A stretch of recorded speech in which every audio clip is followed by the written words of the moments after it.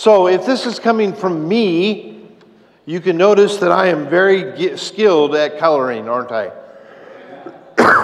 And I didn't know this, but coloring for adults is an in thing to be doing now.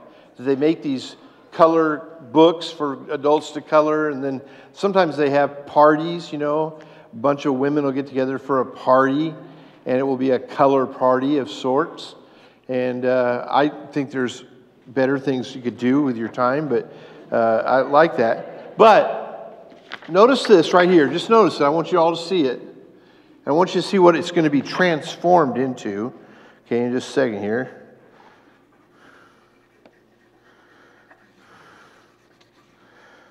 Okay, just almost done. Just going to make all the final touches on it. I love you. Coming from a 2-year-old. This is perfect, isn't it? And what would you do with this if your 2 or 3-year-old child or grandchild came up to you and said, I love you, and hands you this picture? What would you do with this picture? Where would it go? It'd go on the fridge. All of them go on the fridge, right? And, I was looking in our house today, or yesterday, as a matter of fact, in our kitchen, and we've got all of these different ornamental cutouts and stuff like that our kids made, and they've all been laminated. Why? Because they want to be able to save, Pam wants to save them from year after year after year. And I kind of sat back in the living room when she started putting these up on all the cabinets, and I thought to myself, when is she going to run out of laminated stuff? And I don't think she's going to run out, but this is what would go on a fridge, and what would it communicate to that mom from that little boy? Love, right? I love you. His best ever portrait right there. I love you. And with that, then, we come into this Colors of Christmas series today, and I want you to know we started out with red because I want us all to be able to understand what red means in this story of Christmas. And literally what it means is, I love you. I mean, that's what Jesus did for us. He came and He died and He rose again on the third day, all because He wanted us to know that you are loved. You're loved by God Himself, the very creator of the earth. You are loved deeply by Him. Even if you color outside the lines a little bit in your life, it doesn't matter because God says, I'll take care of that. I'm going to show you what real love looks like for sure. If you've got a Bible, I want you to turn to Ephesians chapter 2. It just happens to be, it seems like we're all over Ephesians in our studies today. And I want you to notice something. This is a gift given from a young child to their mother. But one of the ways that we live with this and we kind of challenge ourselves with this is to remember this little phrase, okay? That you cannot give love until you've been able to experience the art of giving love, okay? Or of receiving love. Let me say it that way. You cannot give love until you have been able to receive love. And lots of people, they don't do very well at receiving love at all. And they want to give it, but they don't know how to receive it. And it kind of brings this disconnect into what we're thinking about in terms of the colors of Christmas. So, you cannot give love if you're unable to receive love. And sometimes it's a breakdown in our own lives. Sometimes it's a breakdown in our relationships with other people. And it also is a breakdown in our understanding of God, of our understanding of God. And here's what I'm talking about.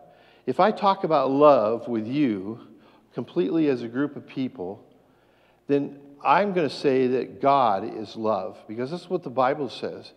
God is love. And yet, some of you are sitting there and you're thinking to yourself, He may be love, but I don't think He can love me. Matter of fact, I'm not even sure there is such a thing as God's love. And where we're going with this is that a lot of us look at the lens of love through the lens of skepticism. We're skeptics. Skeptics really believe that God could not love them. And for many people, that's just a bar that's way, way too high. It's a supernatural impossibility, or at least the unlikely proposition that God could love you. You think to yourself, if He knew everything that I have done, there is no way He could love me. It's like you're saying that God cannot be loving enough to save you. God cannot be loving enough to reach out to you and to pick you up. God cannot be loving, and so you've kind of checked out of that a little bit. You've kind of decided that that isn't going to be where your life is going to be characterized. And so you have a lot of skepticism. And then some people are so ashamed of their past that they can't see a future with God. And boy, I run into this all the time in talking with people. You talk about God loves you and He's sent Jesus to save you and all of that, and inevitably it will come up, well, God, I'm not even sure God knows all the stuff I've done. You sure don't know all the stuff I've done.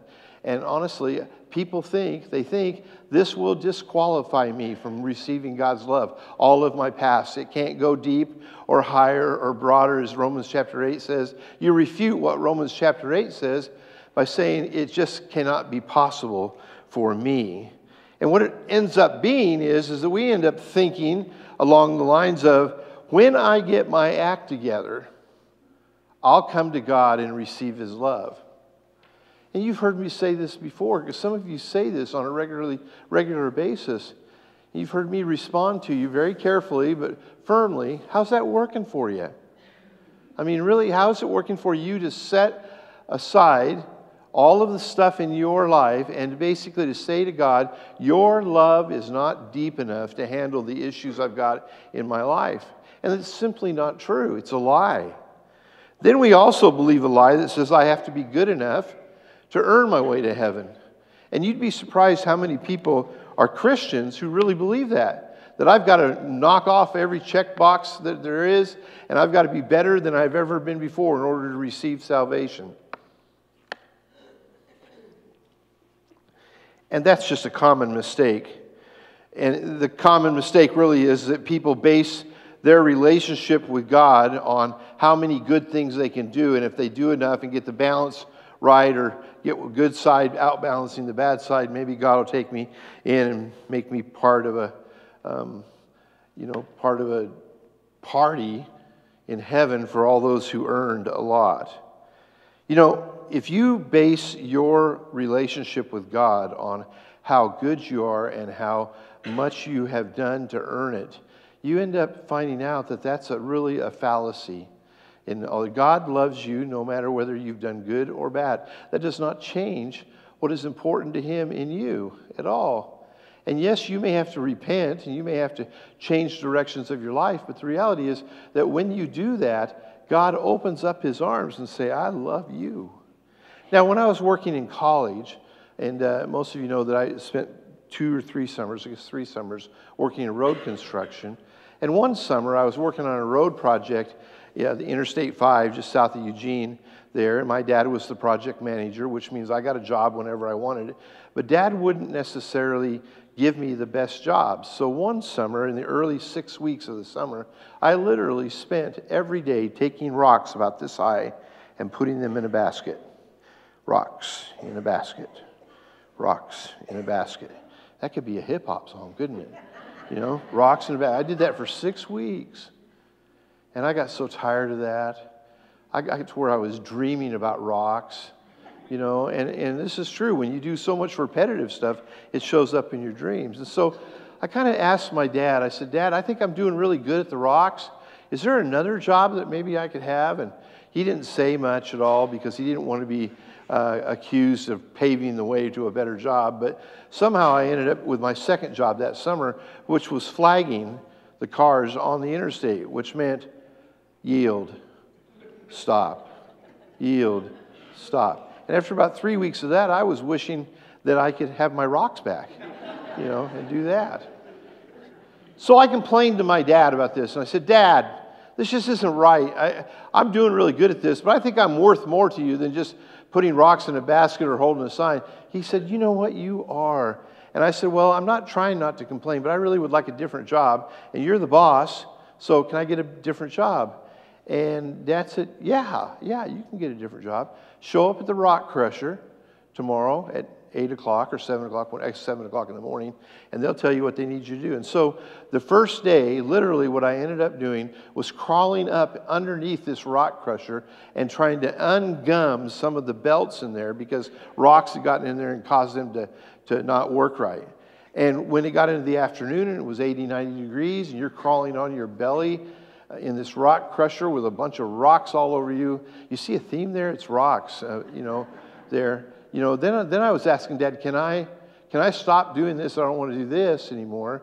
And my dad said, no, you're going to college in a couple of weeks. And then he would look at me and he'd say, you are going to college, right? I said, well, yeah, I'm going to college. You bet. After this summer, there's no way I want to work road construction the rest of my life. And he said, that was good, because that's why I gave you those jobs, was to make sure that you didn't get so used to the money that you decided you didn't want to go back to college, but instead you'd go back to college and figure out what you want to do with your life, and it probably wasn't going to be road construction. And believe it or not, I did that. And I figured out so that the next summer, this would have been the third summer, I didn't go to work for my dad at all, and I did some different things. But I think sometimes we're really guilty of trying to earn our way into the good graces of God. And we do this without really thinking about the impact on our own soul. These are lies that I just told you about. They're lies that speak loud and clear in our lives. I really doubt that God can unconditionally love me. And there are some of you in this room that feel that way, and you wrestle with that every day. You really doubt that God could ever really love you. You're a skeptic, and I get that. Or it could be my past is so bad that God's love cannot break through. And I wonder, when I look at different people and also people in the Bible, a lot of those people that came to become followers of Jesus, they had bad pasts too. So I guess I want to say to you with all gentleness but firmness, what makes you so special? Is it really true that you would say that God's love could never cover the past and the sins in my life? Because if you really believe that, then you really believe that God's love is not enough. And yet the Bible is full of how it is enough. And not only is it enough for all of us, it's also free. It's free. And we don't operate well in that world, especially when we're thinking about God, because we want to go with our lists and stand before God and say, here's my list, welcome me into the kingdom. And God says, throw your list away. You don't really want that list. You really don't want that list. Instead, why don't you just come on the basis of knowing my son? This creates all kinds of tension in our lives when you think about it. I was reading a story this week, and it was kind of an interesting story. It was about a little boy whose dad was a preacher, and they didn't have tons of money at all, but they lived in this town, and this little boy was getting older. He's like 7, 8, maybe 9 years old at the time. And one of the things that he loved to do was to play these board games that were strategy games. And he thought that was the coolest thing. And so he started saving up his money because he was going to go to the game store and buy one of these strategy games. And it seemed like a good thing. And Dad thought, well, yeah, this is a good thing. And so he took his son to the game store one day, and they operated all inside of the game store trying to find the game and could not find the game at all. And so they searched some more, and the little boy went from aisle to aisle, and the guy that was the owner of the shop was in the store at that time, and he saw this happening, and so he went and asked the guy, what are you looking for, young man? And he said, well, I'm looking for this strategy game, and it comes in 3 different sizes, and I was hoping to get one because I've saved my money to do this. And the owner of the store said, well, no, I'm sorry, but they discontinued this game in the last year, and it no longer exists. And of course, the boy's heart just sunk because he finally had enough money to get one of those 3 big things, and he just looked at me and he says, well, you've got to have one. And the owner of the store said, well, I don't think we do. I tell you what, let me go in the back and see. I shoved a bunch of stuff off in a corner. Maybe that would be what you're looking for. And so he went back out, and he came back out, and he came out with this big, giant strategy board game. Now, it came in 3 sizes. It came in the $35 size. It came in the $50 size, $50 to $100. And it came in the $500 size. Now, get the picture here. The boy, his eyes just got that big, and he's thinking, this is the greatest thing that could ever happen to me. But imagine what his preacher daddy was thinking. There ain't no way I'm going to give him $500 to buy this game at all. And so the preacher daddy was trying to figure out how to let his son down, slowly and easily, because it just wasn't going to work out, because this was the big kahuna, if you want to say it that way. And so there was a little bit of a conversation, and the dad told the guy, I can't pay that kind of money. And he said, yeah, I know, it's It's kind of a problem, isn't it? But this is the $500 game. And then he kind of got this smile on his face. And he said, this $500 game was given to me as a demo. And he says, since I've got it from somebody for free, why would I not give it to somebody for free? And so he gave the game to the boy. And of course, the dad was sitting off the side. And he was trying to figure out, how much is this going to cost me? How much is this going to cost me? What do I have to do to earn the right to have this game? And lo and behold, the owner of the store said, it's free. It's free. You need to take this, and you need to use it. I want to give this to you. You know, when you think about it, you have those kinds of conversations, I think, with God all the time. That when God comes to you and gives you something that is absolutely free, that you cannot earn at all, that would be our salvation for sure. If you can't earn it, it is totally free, and you have to receive it. And that goes back to what I was talking to you about earlier, that you cannot give away love until you've received love. Receive the love of God. That's where it starts, for sure. The store owner had demonstrated what happens when someone receives love and then decides to give it away. And if you want to know the love that the Father has for you, don't buy into the lies that there's no one, even this side of God, that could really love me, and I don't think God could either. Don't buy the lie that says that God could love somebody like me, maybe, but maybe not. And don't buy the lie that you have to earn God's love, because you don't. It's free. As we start this Christmas series, talk about the colors of Christmas, we're talking about love. That's where all the red is up here. We're talking about trying to understand that the love of God is free to you and to me, and we do not need to corrupt it with trying to earn it at all. Don't do that. Instead, receive it and then give it away.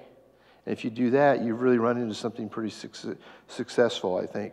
So every one of us is on a journey, right? And we're all on this journey. And as it applies to this message right here, I want to give you 4 statements. I think they're in your bulletin. 4 statements that we need to cross over the threshold with and understand in the right way. First of all, does God's love really exist? It's a fair question, I think, especially in this world. I think all of us ask that question from time to time, and it's really true that God is the God of love. His love transcends everything that's in our life, and He loves us. Listen to how the Bible says it. This is how God showed His love among us. He sent His one and only Son into the world that we might live through Him. This is love, not that we have loved, but that God has loved, and He loved us and sent His Son as atoning sacrifice for our sins. God showed that He was love. Here's how another Bible writer puts it. It's Paul. He says it this way. You see, at just the right time when we were still powerless, Christ died for the ungodly. Very rarely will anyone die for a righteous man, though for a good man someone might possibly dare to die. But God demonstrates, that's the word there that's key in there, God demonstrates His own love for us in this, that while we were yet sinners, Christ died for us. So this whole idea that I got to get my life together, and I got to get it all lined up just right in the right way before I really come to God. Listen, your perfection does not even touch the greatest love that there ever was. You can get perfect, and you can have all the beautiful things in your life that you want to have, but you still have to come on the basis of holiness in your own heart that says, I want to know God. That's that. And I think that's really a big question. The second question is this: does God really love me? Love me. Listen to how Paul puts it in the letter to the Ephesians. As for you, you were dead in your transgressions and sins in which you used to live, where you followed the ways of this world and the rulers of the kingdom of the air, the spirit who is now at work in those who are disobedient. All of us lived among them at one time, gratifying the cravings of our sinful nature, following its desires and thoughts. Like the rest, we were by nature objects of wrath. And just think about that a little bit. And you think, well, here's what's happening. All of us come out of this place where we are sinful and where we have not lived our life the way that God wants us to live. And we are actually going to be able to say to people, because of the brokenness in our own soul, we say God's love cannot cover some of the bad things you've done. And you may even just bring it together around this thought, I am broken. And you know what the Apostle Paul would say? He'd say, yes, you are broken. You are really broken. But God has an answer to your brokenness. And I think that's a message that we all need to hear. But because of His great love for us, God, who is rich in mercy, has made us alive with Christ even when we were dead in transgressions. It's by grace you've been saved, and God raised us up with Christ and seated us with Him in the heavenly realms in Christ Jesus, in order that in the coming ages He is the one who will take us and lead us to the incomparable riches of His grace that was expressed in kindness to us in Christ Jesus. It's what Mark talked about this morning, about incomparable riches. And that's where it really gets personal when you think about it. God is love, but God didn't develop love in His own soul in order to be superior to everybody else. He developed love in His soul to give it away. To give it away. And honestly, even beyond the whole idea of love and God and all of that, if you've received love in your life, are you giving it away to somebody along the way? Are you really sharing that love? And then when you realize that God is love and that He takes you right where you're at and you are broken and He's the one that brings you and puts you back together again, are you sharing that kind of love with other people? You think, well, I don't know exactly how to share love with other people, and it's kind of hard and kind of weird and all those kinds of things. Let me listen to this. It says there that God takes broken people, the most broken, and He brings them back to life through love. God takes lost people, the most lost people on this earth, and He finds them. God takes hurting people, the most hurting people that He can find, and He heals them. Some of you are broken. Some of you are lost. Some of you just hurt. And I want you to know that you can never have those things in your life and cause you to be so far removed from God that you can't feel and sense His love in your life. Because you can. God's gift of love is an unearnable gift. That's the third thing.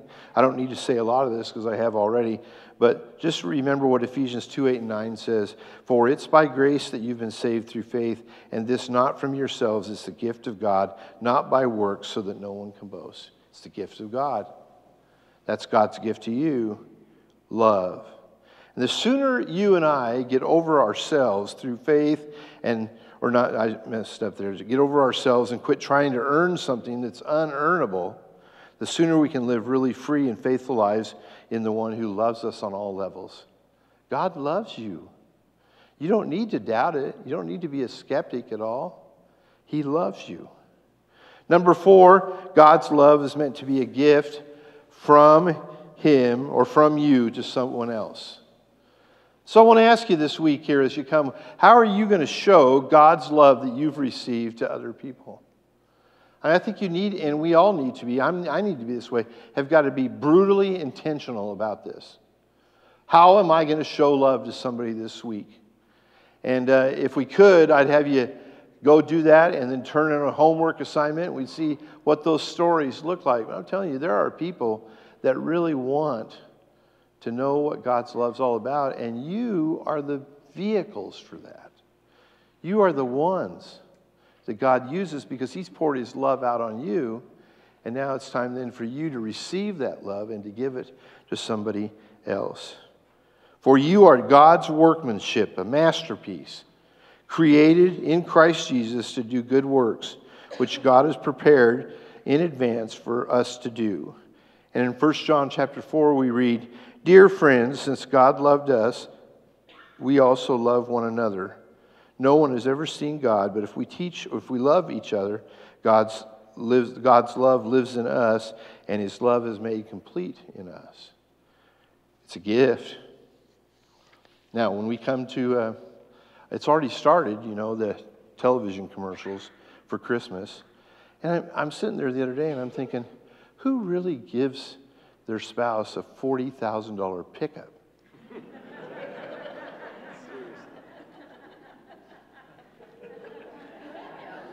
Pam would if Pam could. But I just see it. And then there's this other commercial where there actually are two vehicles, one big pickup and another one. And she comes out and she lays stake to the pickup, and he wanted the pickup, but he didn't get the pickup at all. You have these stories, these things that happen along the way. Well, this Christmas in 2019 could be the Christmas, maybe, I hope it would be for you, where you really let down your guard and you allow the love of God to invade your life. You do that. And when you do that, and we'll build on this the rest of this month with salvation and a couple other spiritual growth and one other, and we'll celebrate this season through the colors of Christmas. Today, it's red, which goes along with Christmas. He's got Rudolph the red-nosed reindeer. So he's a star during Christmas, isn't he? For sure. And there are lots of other things that red kind of plays into that. But I like this message because it's about love. It's not about pickups and cars. And it's not about reindeer or any other thing that goes along. It's just about love. It's about God's love. And God's love is your love because He gave it to you. And He loves you with all of His heart. And some of you are sitting right there and you're denying it. You just say, no, I don't think so. Yes, the Bible says that you are the recipient of God Almighty's love. Do not reject that love. Do not bury that love. Do not throw it around. Instead, receive it and then give it. And when you do that, God works deeply in your soul and in your life. Why don't you stand if you would, please?